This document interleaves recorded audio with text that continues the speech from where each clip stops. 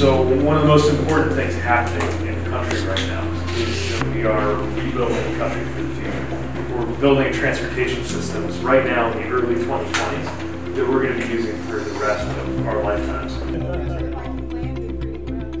And the President has asked me and my department to take the lead on investing in roads, bridges, airports, the maritime sector, transit, trains, everything that it takes to have people in good mood.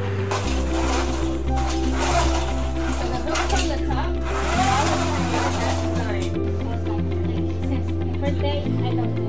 have a lot of opportunity by virtue of the bipartisan infrastructure law, where it's going to open up many opportunities for apprenticeships to get into unions, where again you can make an incredible living doing things that are being invested into our community right now.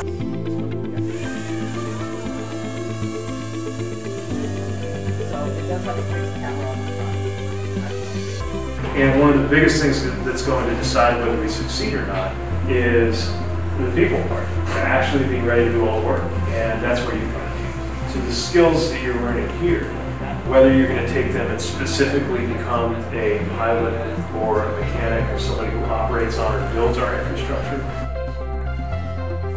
that's going to be one of the most important things that decides whether this is a successful chapter for America.